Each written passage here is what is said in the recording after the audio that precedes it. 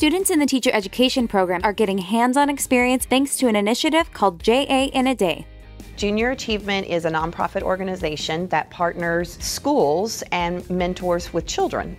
Almost 2 years ago now, we piloted a program. We went to a campus and we taught the entire day, and it went really well. So we call it JA in a Day because now we do the Junior Achievement within one complete day. Palo Alto College students take over every classroom at a school, allowing them to not only earn practicum hours required by the state, but also experience what it's like to spend an entire day in front of a classroom. So today is our J in a Day at Indian Creek Elementary.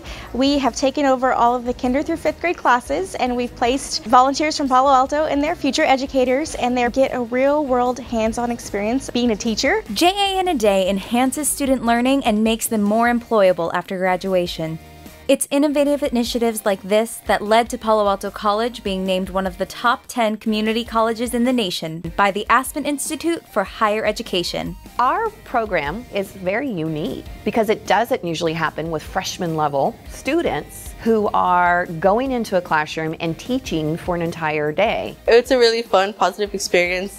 I was a little bit shyer, and I'm learning more about how I can improve in the classroom. It was probably the best thing that happened to me because it helped me realize that I do want to go into this career. Students are teaching in elementary and middle schools right here on the South Side as part of our mission to inspire, empower, and educate the community for success. I wanted to know that we were doing it here in our community, right here in the South Side. We're inspiring these young kids, and I think that's the whole purpose of a community college.